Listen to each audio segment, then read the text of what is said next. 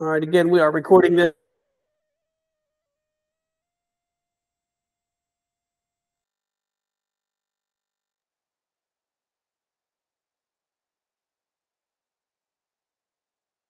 So we'll start over. Again, the other one is one that recirculates or flips. This is an investor that's going to purchase the property, refurbish it, remodel it, and then sell it once it's remodeled. Pretty simple. But when you start working with an investor, you get a lot of investors that are going to call and they're going to say, hey, I want to start flipping houses. I just want to start, renting houses. And if you don't know the questions to ask and things to do, you could get into a lot of problems. So some of the questions that you need to ask is, first of all, have you done this before? If they say, no, this is going to be the first time. All right, then you're going to have to educate them on the process and the numbers and everything else on if it's a profitable investment, or if it's not, it's going to be a lot. If they have done it before, it's great. Just some of the ones that have done it before, they may want you involved and they may want you just to write the offer for them. It's really going to depend. And you're going to find that out by talking to them and asking them the questions. So the next thing I ask, are you looking to hold or flip? You're going to rent it, or you're going to flip it, because it makes a difference on what they're going to buy. If they're going to buy it to hold, then they're going to want to buy it at a fair price to where they're going to make a profit. And we're going to get into the numbers here in a little bit. If they're buying it to flip, they're going to buy it at an even lower price to where there's room to rehab it and make some money, right? So it's a big difference. Then I ask, what kind of return do you expect? Some they're looking for a percentage on their investment, meaning I want to make 10%, 20% of the money I put into it. Others are just looking for a dollar amount. Maybe they only want to make 5,000, 10,000, things like that. It really just depends. But again, you need to know that, because if they just say, hey, I want to buy this house, and the numbers don't work, they're not going to be mad at you. I had some friends of mine that I sold a house 2 years ago. They called me and they said, hey, we're looking to buy this property. It happened to be right up the street from where they lived, and it was about a $230,000 house. And I was like, are y'all looking to move? Because it was smaller than what they had. They had a couple of kids. And they said, no, we're looking at for an investment property. And I said, well, the numbers don't work. $235,000, your payment's going to be what? At the time, it was going to be about $1,800 a month. And I said, you're going to rent it for $1,600, $1,800, you're not making any money. So I ran the numbers with them. And then I sat down and kind of went through this whole thing with them, had them put together what I call their model. And now they own 4 rental properties. And they're looking for more. So it's important to cover this process, because you'll build a relationship that will do a lot of business with you. I also ask things like, do you have your own contractor to complete their remodel, or you would be doing it yourself? Some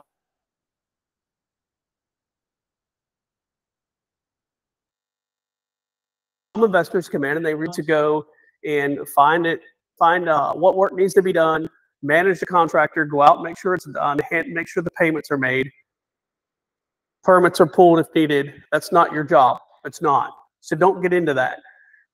It also depends on the timeline. So if they're going to do it themselves, then I'll ask things like, well, what do you do for a living? How many hours do you work a week? How much time are you going to actually have to work on it, right?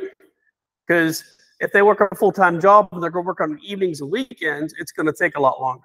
And what does that mean? Do you think numbers are going to change? Yes. Carrying costs are going to change. It could even change what they're going to get for it. If they keep it for 6 or 9 months, the market could easily change by then, right? So it really matters. How much are they looking to spend? Obviously, we've already covered agency with them, but we want to ask, what are you looking to spend? If they say, I'm going to spend, $100,000. Awesome. Is that the purchase? Is that including the rehab? Is that all the cash you have? You need to know that, right? Because if you're looking for a property and you have $100K, and the rehab is going to be $30,000 or $40,000, which is about what most are that aren't too bad, which means you're making a purchase price of what? They got $100,000 and they can spend 30 to 40 on a rehab. They're looking about 70 grand, right? If they're just paying cash. This is the flip, right? I think I got someone trying to get in. I don't know why it's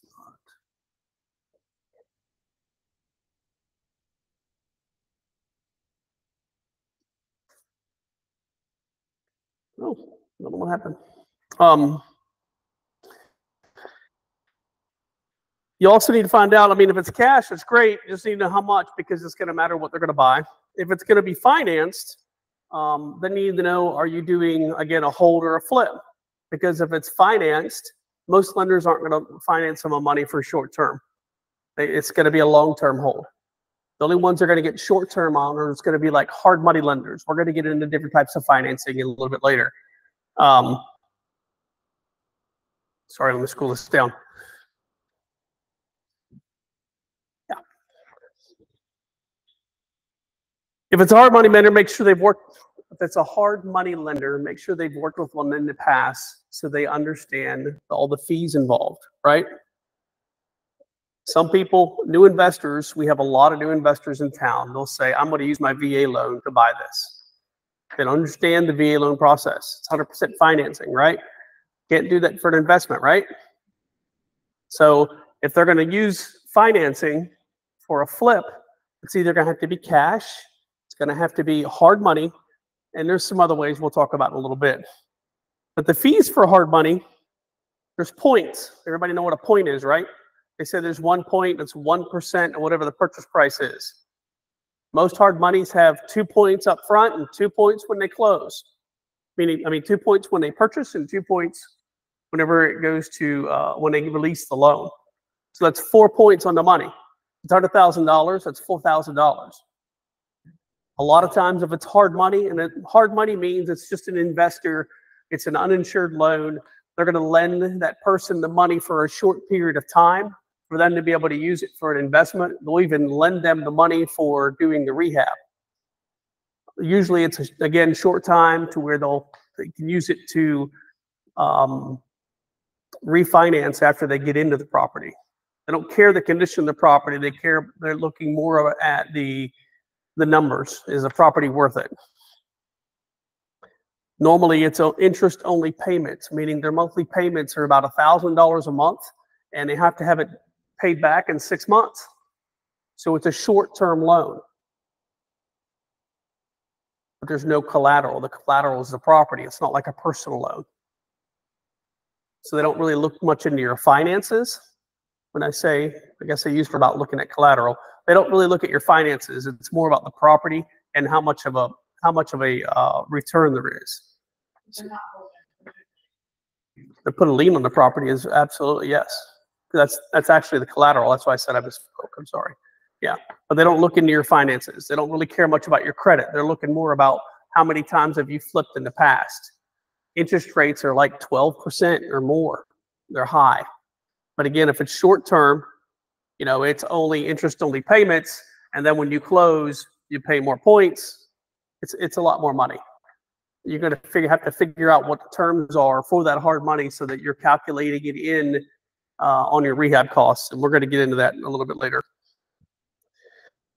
I also asked them, like, what type of product are you looking for?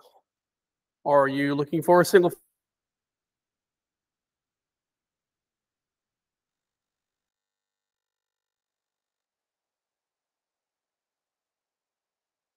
family? Are you looking for, they don't want a mobile home. They don't want to mess with rehab in a mobile home. Some don't want a townhouse. They just want a regular stick-built house. Some don't care as long as there's money involved. A lot of your good investors, they're not going to care. As long as there's a profit to be turned, they don't care, right? So, but still ask that question, because if someone looking to rent, to hold, they may not want a single-family home. They may want just a mobile home, or they may want a mobile home park, or they may want a townhouse. So ask that question. And when you're asking these questions, you're building the investor's model, meaning things like, what kind of house do you want? What are you looking to spend? What kind of return, right? You can see how you're building their model. as far as what kind of a property they're looking for, along with what the return is. I even ask, is there a certain area you want to keep close to? Again, a lot of your investors, they don't care. Meaning, all they care about is wanting to make money. So they don't care what part of town it is. If you feel to make them money, then they want it. And that's where they're going to lean on you. Do you feel it's going to make them money? Make sense? A lot of investors may or may not do inspections. Some investors are going to want them, some aren't. If it's a property that's on a septic, don't make that an option for your buyer, investor, because they could buy it, get into it, and realize that this septic system is going to be no good, and now they're going to spend 15, 20 grand to fix it. They're going to be very mad. Other inspections like HVAC, home inspections, things like that, you know, if the property's on a foundation and the investor themselves don't look at it, you definitely want to have someone take a look at the foundation, because that could be another huge expense. Again, your job working with investors is to make sure that you're protecting them. A lot of investors, good investors, will be able to walk through the property and see and tell what's wrong. They won't need an inspection because they just done it so much. They can tell and they know what the costs are. But if you get a new investor, they're going to be walking through and they don't know, hey, those windows are bad and how much it's going to cost, or this foundation feels off, right? They don't know. So when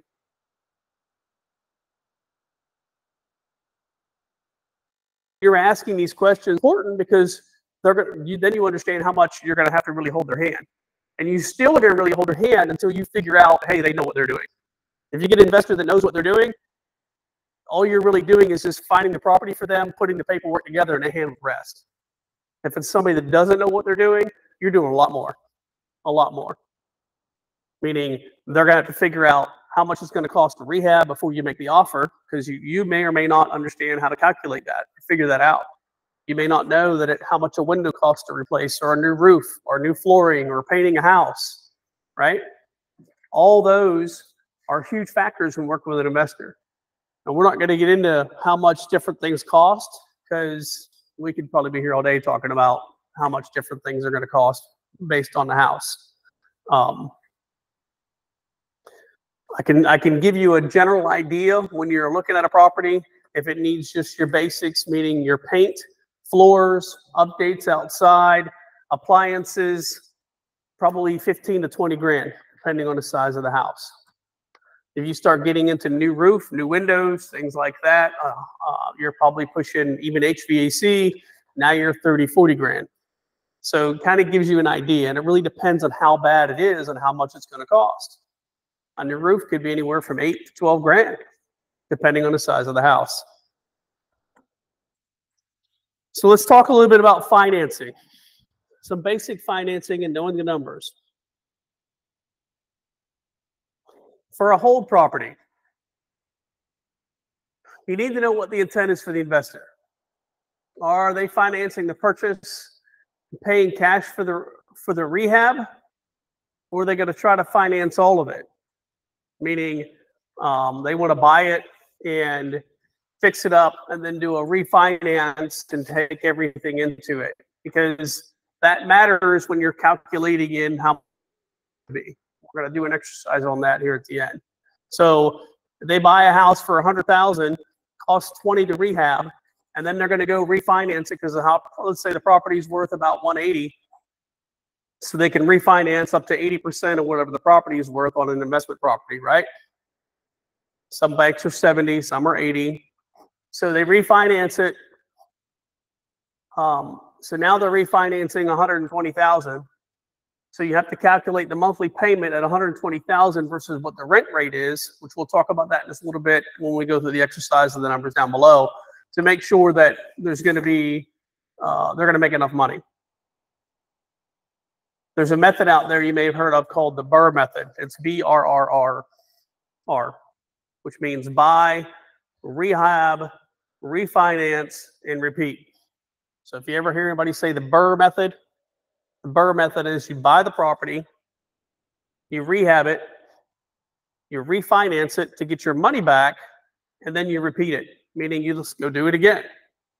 So you would actually buy the property at a low enough price to where when you refurbish it, in other words, put the 20,000 like we just gave the example, you'd have 120,000 in. You refinance it for, let's say, 130.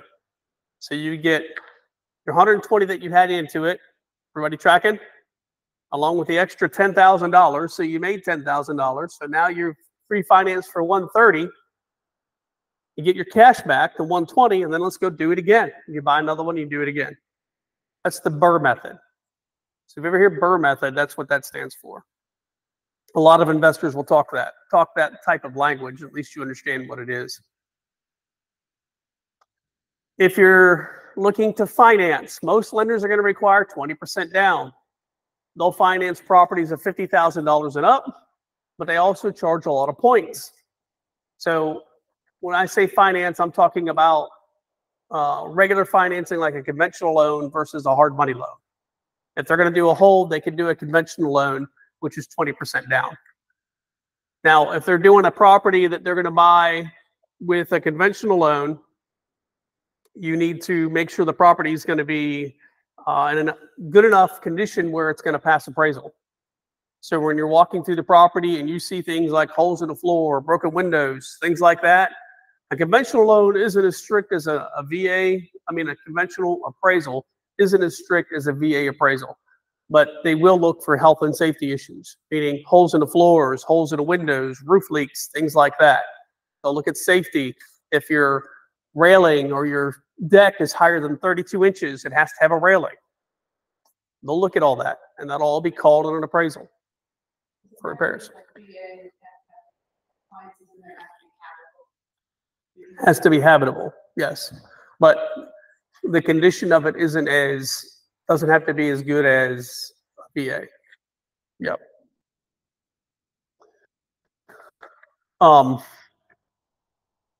We're not going to get into a lot of different financing today because we could probably spend a whole day talking about financing in different types. I'm just covering some basic types today. When you talk about conventional loans, so you make an offer and you ask the seller to contribute closing costs to a buyer. Well, a buyer can only receive 2% of the sale price for closing costs on a conventional loan. So if you have a $100,000 house you're buying and you're asking for $4,000 in closing costs, a lender is only going to let them get $2,000 because that's 2%. So you need to know that when you make the offer. Does that make sense? Anybody in here like numbers? Who in here is good with numbers? Anybody? Nobody. Great. I'm the only one in the room who loves numbers. All right, well, we're going to get into some numbers here in a little bit. If they're doing a flip, due to lending guidelines, the purchase will need to be, and what I mean by lending guidelines is, if you go and get a conventional loan, you can't do a conventional loan and only keep it for a few months. They won't let you do it because they ask you the intent. How long do you plan on keeping it? And if you, not that means that you obviously can't do it and then pay it off later, but you won't be able to do a loan with that lender. They won't let you do it. When you sign documents at closing, your intent is to keep that property for a long period of time. So when you do a flip, there's only a few ways to get it that I'm going to talk about. One is going to be cash, obviously. And again, how much cash do you have? Does that include the rehab? Things like that. The other one we talked about is hard money. When I say hard money, it is just, again, a type of financing that isn't insured by the FDA or anybody else. It's basically somebody like Michelle's going to lend Brandon $200,000. And Michelle has all this money, or all these points and fees involved to where it's profitable for her to take that money and lend it to him on a short period of time. Does that make sense? Now, during that time, obviously, there's going to be a lien on the property so that if Brandon runs away with her cash, she can keep the property and get her money back for the property. However, they don't do documents. They don't look at things like your income. They don't look at your tax returns. They don't care about any of that. They may look at your credit. That's just to determine if you pay your bills. They're really not too concerned about that. They're more concerned about, again, experience. How many flips have you done? How many properties do you have? Because if you've done a lot of that, your rates isn't going to be as high, and the amount they're going to lend you is going to be higher. The more you do, the more they're going to lend you, and the less control they're going to have. Owner financing. That's another way that you can get flips, meaning you go to the homeowner and say, look, I'll give you $20,000 today, and within a year, I'll give you the remaining 80. I'm going to buy your property for $100,000, but today I'm going to give you $5,000, $10,000, $20,000. And you can coordinate owner financing. You can do all sorts of different things. So I'm just, this is just a kind of a simple guide, meaning $5,000 or $20,000 down. I'll make a payment to you of $500 a month of interest only. And by the end of the first year, you'll have the whole $100,000. So they're actually making more, because if it's $500 a month, that's $600 for the year, right? And at the end of the note, they still owe, if they put $20,000 down, they still owe 80 grand. So they're making actually $100,600. Some homeowners are just going to be like, yay, I'm okay with that. They need some money right now to get them through a hump, to get them somewhere else, and they get the rest later. Again, that's another day. We talk about creative financing and different options and ways you can play that out. Creative financing would be something like what's called subject to. Anybody here is subject to? You've heard that? Anybody know what that is? Anybody? Wholesalers do it a lot, yes. But it's not necessarily just wholesalers, but yeah. Yep. Isn't that where, like, you don't do anything with your bank? You, the seller, you, the buyer, I just want the property and I will pay you. We talked a little bit about that here before, and basically what it is I'm gonna, what a subject to on creative financing is, I'm gonna just pay your mortgage. I'm going to give you $5,000 now so you can go and relocate and do what you need to do.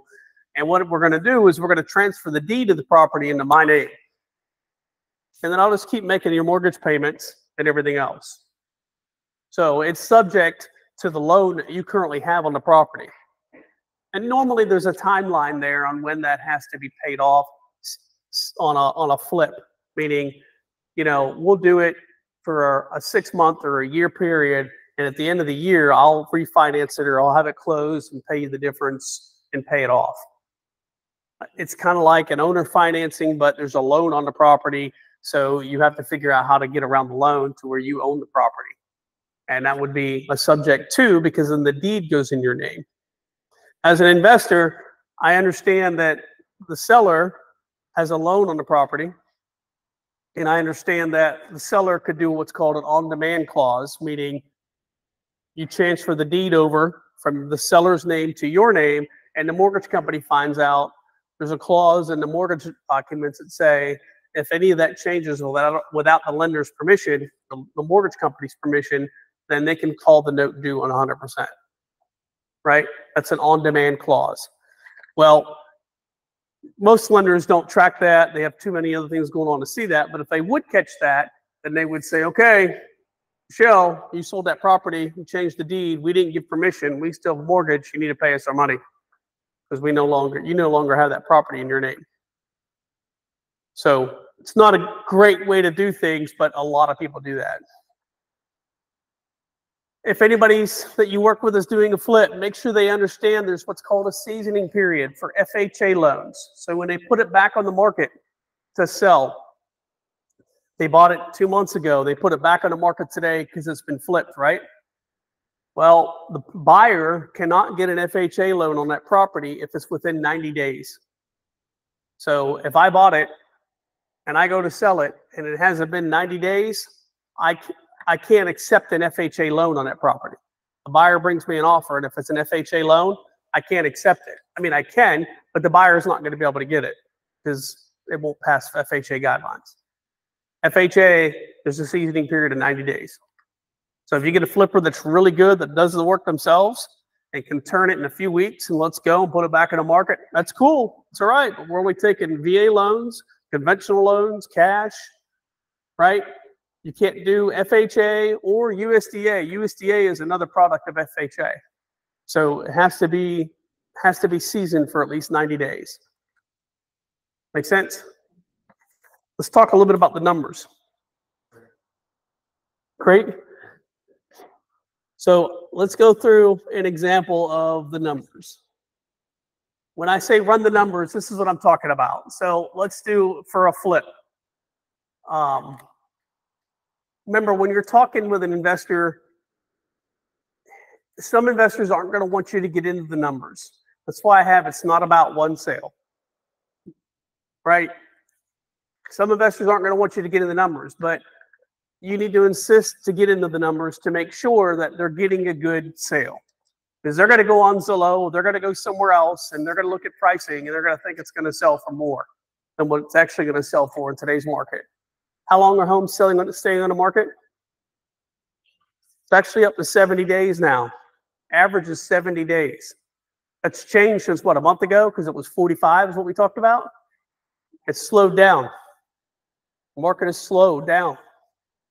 So knowing that when you're talking to an investor, we know that the market's starting to shift. Values are coming down. Anybody list a house now where it's comparable to new construction? Yep, I know Brandon did. Right? Prices are changing, and builders are offering concessions. Right? They're offering a $10,000 concession. So we're getting back to that market like 2012, where you have a new construction price the same as a resale, and the builders are offering all these incentives, which will cover things like blinds and fences and things like that, right? So investor needs to know that. And again, it's not about one sale. It's about all the other business he can do with you if you look out for them. So by doing that, knowing the numbers, you can do that. So for this example one, let's say that they acquire the property for $125,000. That's with closing costs, right? In other words, all their costs involved with buying the house. We're going to talk more about that in a minute as far as the differences. They predict the rehab's going to be $40K. That's what they spent. Holdover fees. Do y'all know what I mean by holdover fees?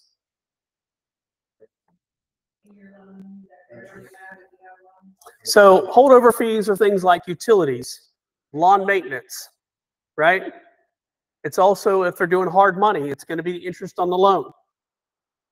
It's going to be insurance on the property. And you can even figure in taxes, because taxes are going to be prorated too.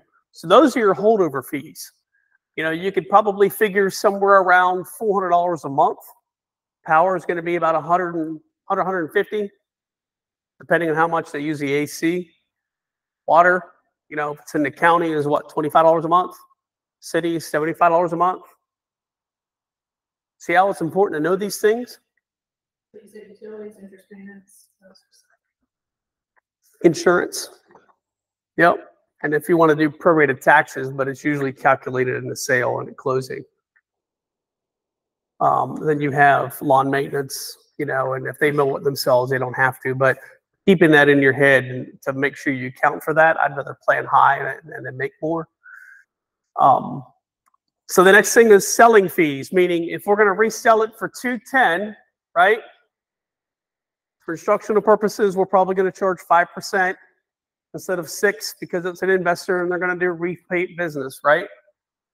So at 5% for $210 is 10 grand. And if you put in a couple thousand for closing costs and attorney fees, you're at about 13,000. You understand how I got to 13,000? Everybody tracking that?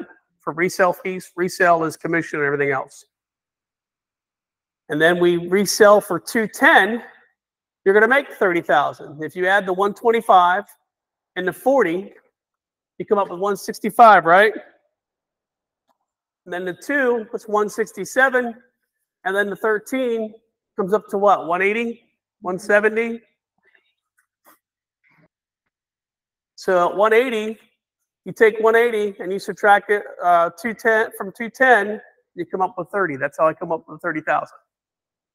Everybody tracking me? So the investor says, I want to make $20,000 on the property. Does that qualify? Is that going to work for him? How long is it going to take you to flip? Probably about 6 months.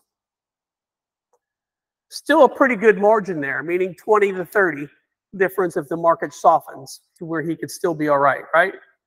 If it takes that long. If they say, I want to make 30,000 and we're calculating 30,000 a day, that's pretty tight, isn't it?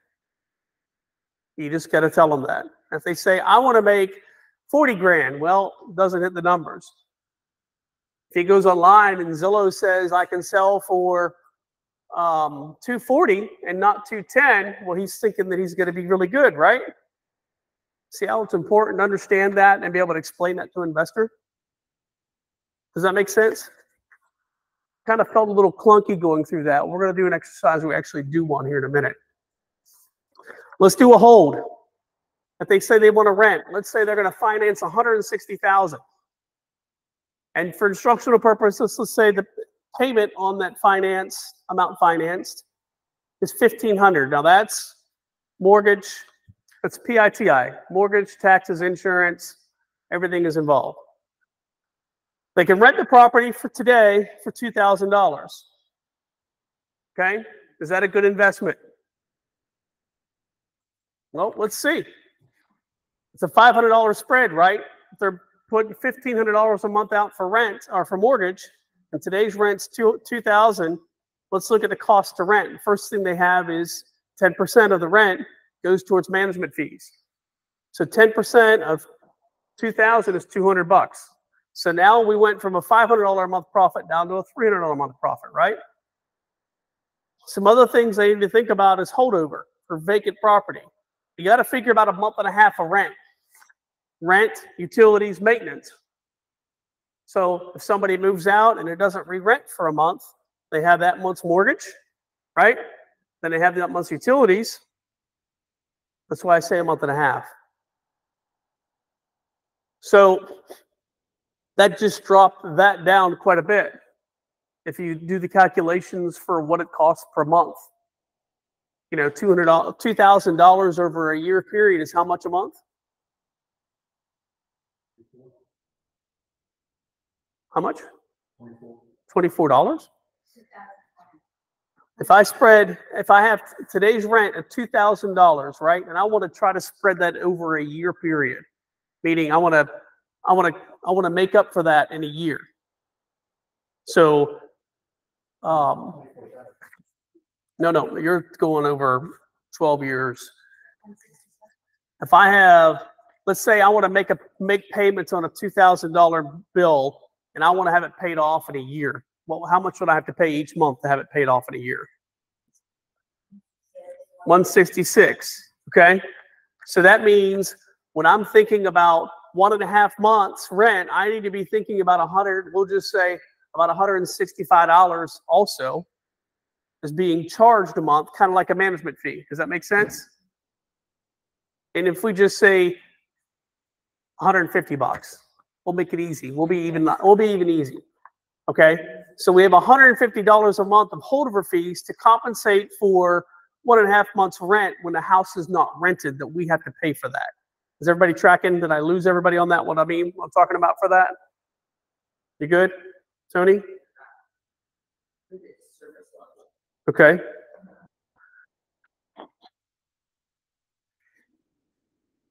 So right now, management fees for $200 a month, holdover fees to compensate for the $2,000 that we're not going to get for 1 month's rent. We have to figure out how to recoup that to make sure we're calculating our annual income, right? Annual income.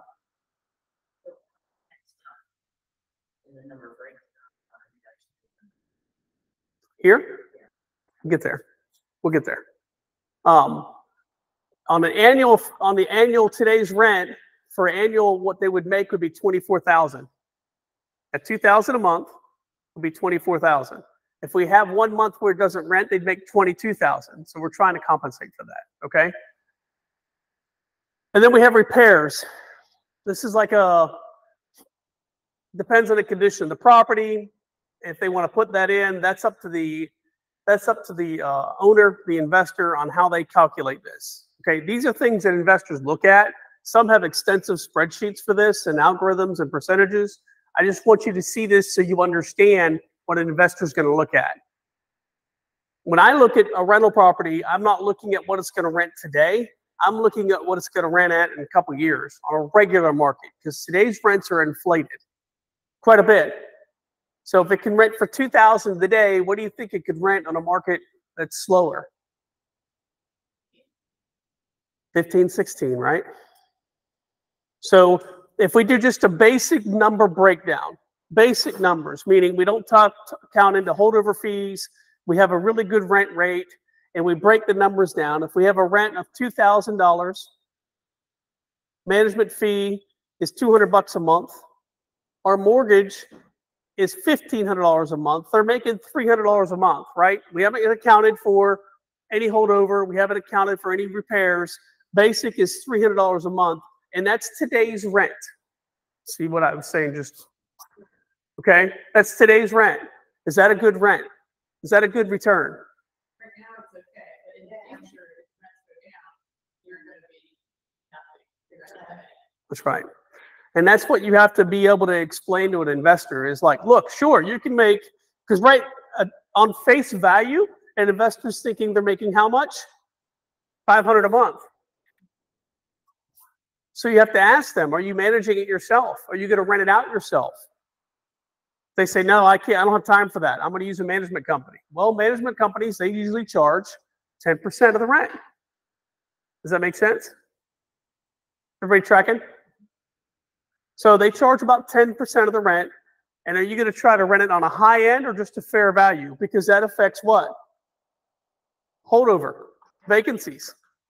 If they put it at a fair value each month and it comes back in the market, well, it's going to rent right away. But if they try to rent it for as high or higher than what the market value is, it's going to sit. And they're going to have to calculate that in. Now, you don't get into the property management and rental side of things. This is all just making sure that it's a good investment or not. Does that make sense? Yeah, and we do this, we can just do, a lot of times, right, we can just do rough numbers and say. Sure. We haven't even done hard numbers. That's right. That's right. Look, you're not the one that's going to tell them yes or no. You're just giving your professional advice. I have another investor of mine. He's bought 15 rental properties. And none of them all here in the United States, in North Carolina. Some are in New York. And they'll ask me, can you look at it and run the numbers? And this is what I tell them. Looking at what I'm seeing, you're going to make about $300 a month. Rents, I don't know what the economy is right there, but everywhere it seems pretty good. What happens when the economy shifts? And you have to drop rent a couple $100 a month. Are you going to make anything? There's a lot of good private calculators.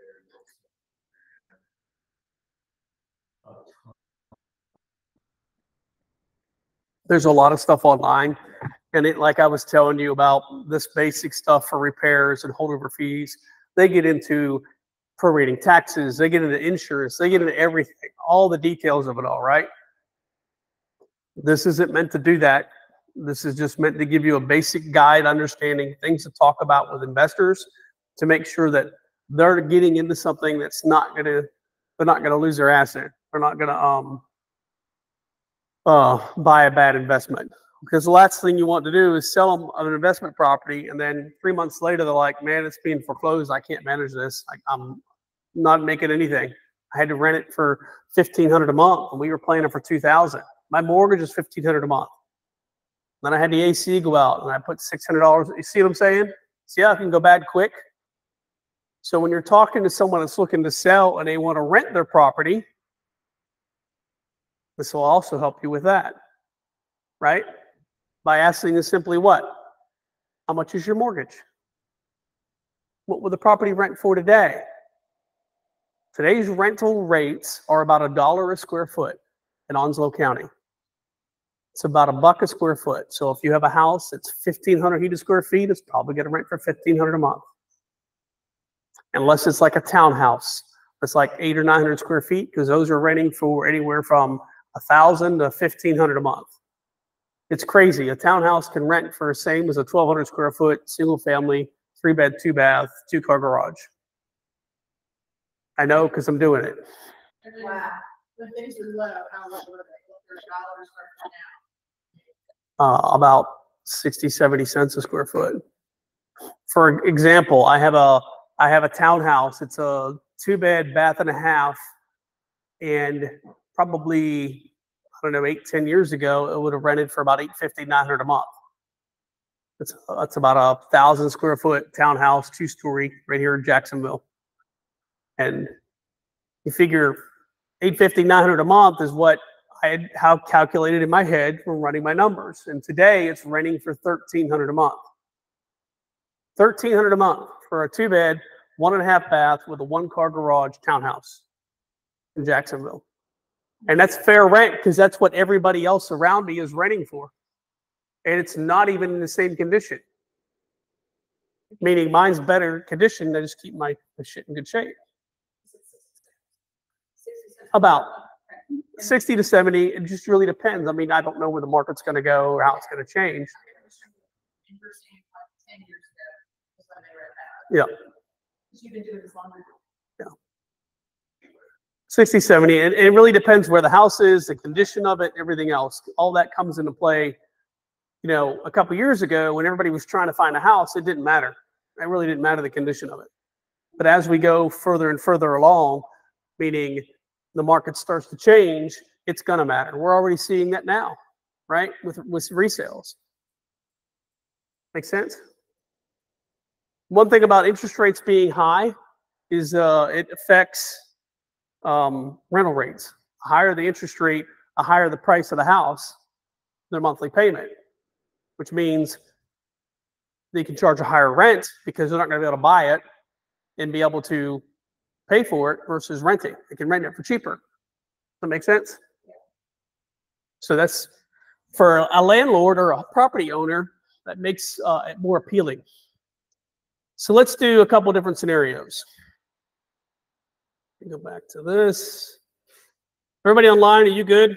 Questions? Comments? Am I losing everybody? I'm good. I'm with Megan. We're good. If I'm breaking up, it's because of the internet connection. I've already talked to IT about it this morning. I'm going to present my entire screen so that you can see this.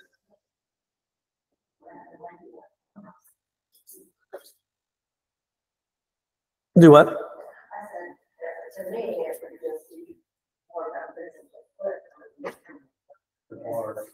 Well, it depends on the property, right? Because for me, you know, no. I mean, for me, if I'm looking at a townhouse, right? Or even a single wide trailer that is 1,000 square feet that I can get $1,000 a month out of. Holy shit. I mean, because the payment on it's going to be very, very low and the return is going to be high. But what if you have to make that, like, you know, then? Well, then you got to figure out all your fees and everything else involved. I mean, I'm talking about a single wide. You're not probably have to pay cash for those. Yeah. So you all is online. You should be able to see my screen where it has. We're going to edit this. Can you all see that? Where I have the scenario up. All right. So I have the scenario up, and we're going to go through this scenario. So running this scenario, let's talk about how much an investor is going to have put into it. Let's say in this scenario, it's $145,000 for the purchase price. Okay. Closing costs. So when this investor is paying cash per the scenario, so closing costs on a cash sale is very low, meaning it's about $2,000. Okay. Because they have attorney fees, they have recording fees, if they put insurance on the property or not, prorated taxes, things like that. So they don't have all the lender fees and everything else. And this is just a cash sale. So again, we go back up to our scenario. It says $45,000 for the rehab, right? And then what do you think we should put for holdover fees? How long do they say expect to take?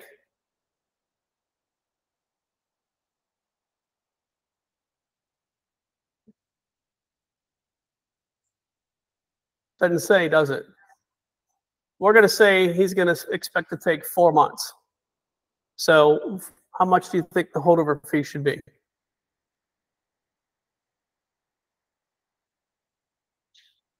Remember, what are the holdover fees? Utilities, right?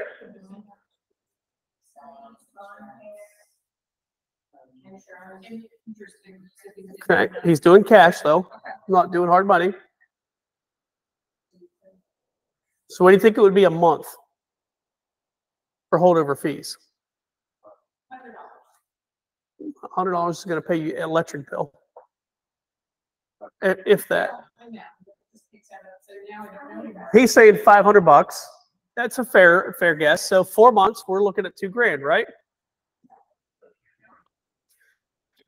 Mark pays all the bills. So how much money do they have into it at this point? If we add 145, 2,000, 45, and 2,000, comes up to how much? 194,000. So let's look at the resale numbers. Market says it's going to resell for 235 once it's rehabbed, right?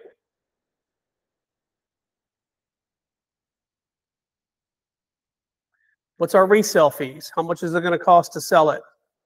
As far as commissions and sale fees and things like that.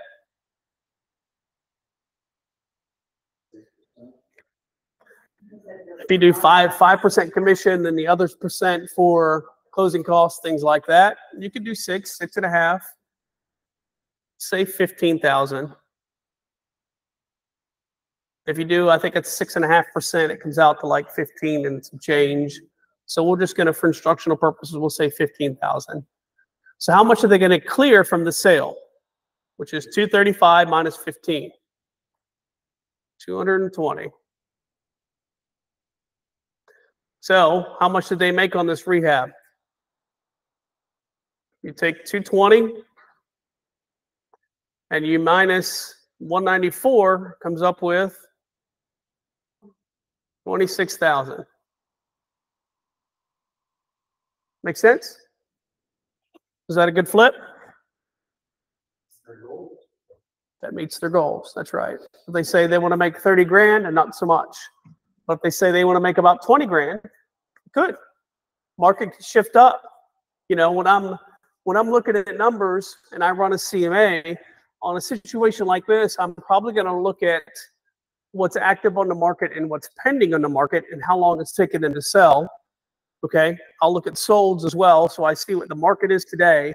The actives and the pendings actually is going to tell me where it's going to be in about 30 to 60 days. Because when they close, that now becomes a new benchmark for a CMA, right? Everybody tracking me? Because it's a recent sale. So I'm probably going to conclude pending sales so that I know in 4 months my numbers are still going to be the same, or maybe they'll be better. You understand what I'm saying?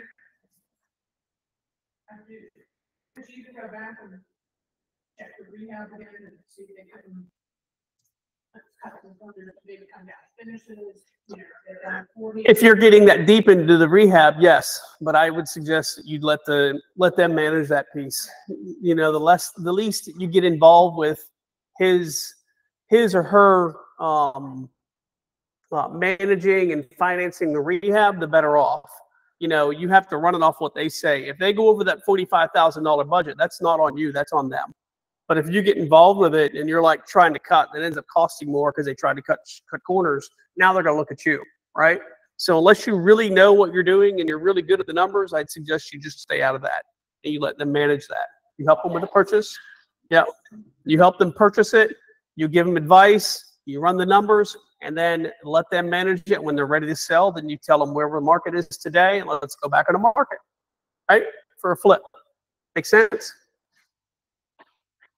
So let's do one that's going to hold. So in this example, it's a townhouse, and they're buying it for $125,000. They're going to finance it. So if they finance it and put 20% down, how much are they financing?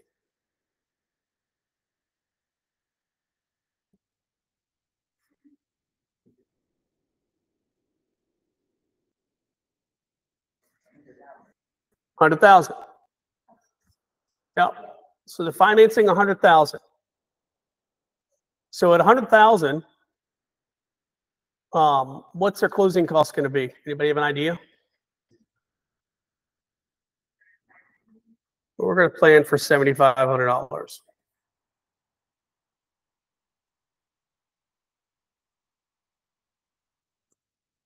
The rehab amount was how much? Must be in pretty good shape, huh? Holdover fees. Didn't say, did he? Didn't say how long. If it's only 15,000, do you think it's going to hold it for a long time? We'll probably figure 3 months, because if it takes him even a month to do it, and then he finally gets it listed to rent, it takes a month to rent. You see what I'm saying? We could be 3 months before he starts collecting, he or she starts collecting rent income. So we'll figure 3 months, and we'll use the same figure at $1,500 or $500 a month, which is $1,500 in holdover fees. Make sense? So how much cash do they have invested right now? Okay, plus the closing costs, plus the rehab, and plus the holdover fees.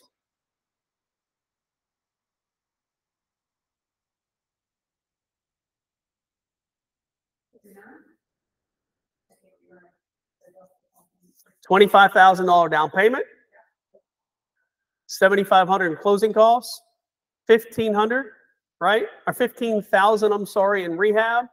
That right there puts us at $4,750. And then we have holdover fees of $1,500. It puts us at $49,000 they've got out of pocket right now. So what is their monthly payment? $700 a month is what we'll say for a $100,000 loan. And that's principal, interest, taxes, and insurance. Yep. So what do you think the monthly rent on this property is going to be? Okay, we'll put $1,200. And management fees are how much?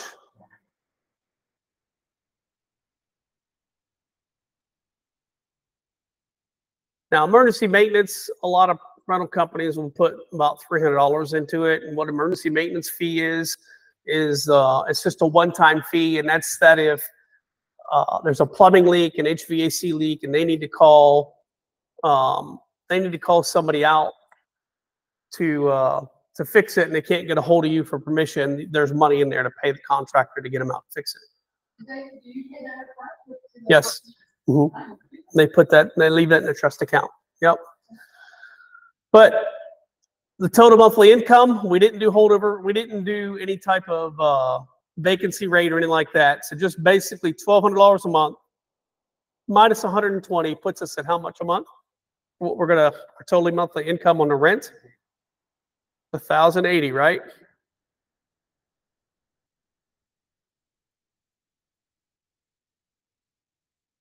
So what's their monthly profit? $380 a month. Is that a good investment?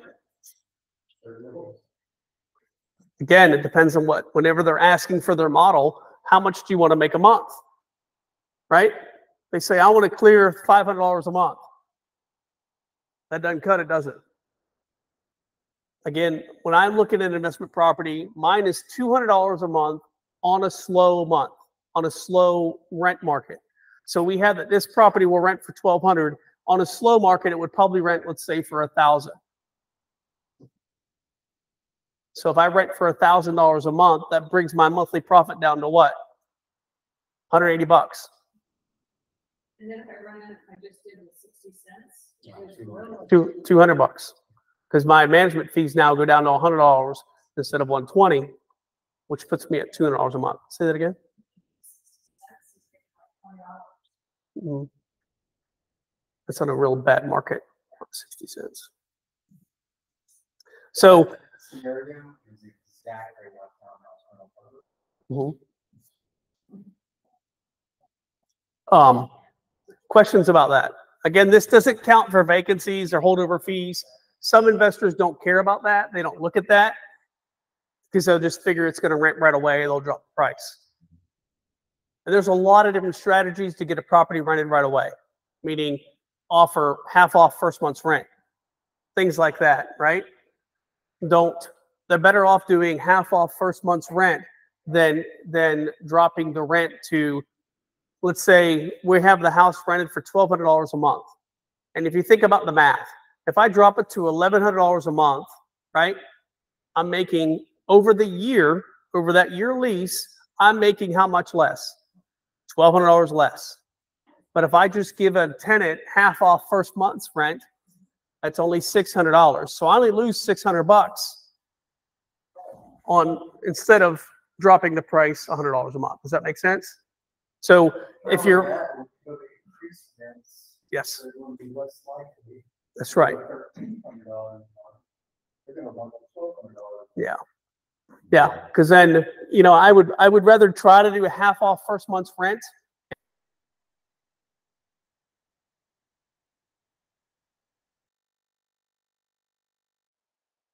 And if I drop it, I'll drop it to $1,175, and then in a year.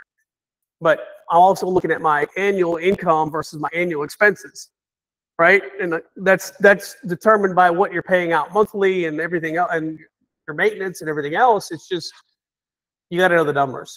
Isn't that better? I mean, for the deposit, we have less cash. How it always is with renters, that initial cash. Sure. So, yeah, but I mean, from $1,200 to $1,175, it's not a big difference. Yeah. Yeah. Questions? Questions on working with investors? Again, today was just a basic guide so that you can help when you help an investor figure out what they want to do, what if they are well-versed or educated in an investment world, because you're going to have a lot of people, when we start having foreclosures and things like that come up, you're going to get a lot of people calling you saying, hey, I'm looking to do a flip. I'm looking to get investments. I'm an investor. Awesome. And you start asking these questions. Well, how much money do you have? Oh, I've got some good amount of money saved up. All right, what's a good amount of money? I got about 20 grand. Okay, what's 20 grand going to get them? Let's reverse engineer the number.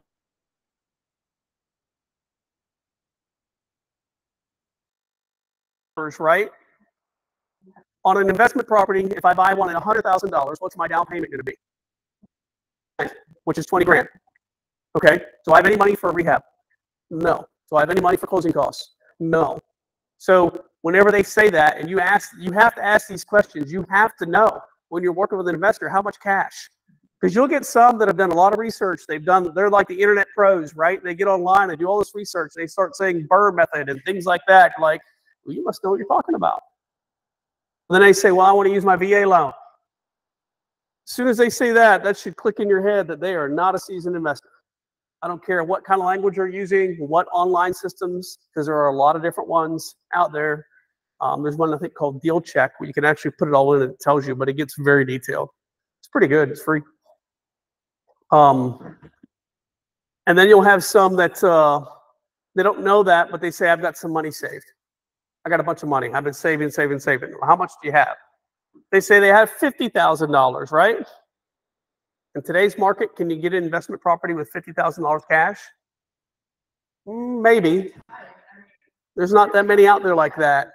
And the rehab's probably going to be 40 to 45. So by the time they try to do anything, remember, and this is investment to hold. If they're looking to flip, right? It's a different story. Yeah, they need to talk to somebody that has money, which is, we'll have another day where we talk about how to find money, how different ways to finance properties without just conventional loans. We'll have to do that as well, because there's a lot of ways out there to get properties without just doing your conventional financing. All right, questions? Today was a little bit choppy just because working with investors, it goes all over the place because there's so many different ways and so many different things Again, today was just to give you a basic foundation. Did y'all get anything out of today? Did it help understanding, at least going through the numbers? And like trying to figure out a model. That's the main thing, is trying to get an investor to figure out their model. Model being how much you're looking to make, right? What type of property, what area, and how much you want to spend. It's the basics. What are you going to do with it? Are you going to keep it to hold? And some investors are going to be like, well, it depends. If it can make money, I'll hold it. Otherwise, I'll flip it. They don't care. But if they don't understand the numbers, well, A person who comes to you and doesn't know whether they want to flip or hold, they just want to do something, they have a patch, it's just get on the environment. Does it mean, because they don't know what they want to do, does it mean they're not a viable candidate? that's right. Okay. I think that's more of a conversation, or a splinter or a marathon. That's right. Do you, I mean, obviously, do you want to manage it? A lot of people want to flip, but it's like, hey man, this is a function based a lot. It's gonna hurt a lot. But you're gonna be out from underneath it potentially very quickly and make a little money. The renting is like, it's not gonna be. It's not gonna be as, it's not gonna be as risky, but it's going to be like a marathon. Like you're not gonna make a ton of money. Like when you run the numbers and they see they're gonna cash flow, $220 a month. Yeah, I don't even know. When you're about to invest, right, potentially like $30,000 cash. And I go back to like your goals. So you throw that 30 grand into a high yield savings account and make you move $200 a month.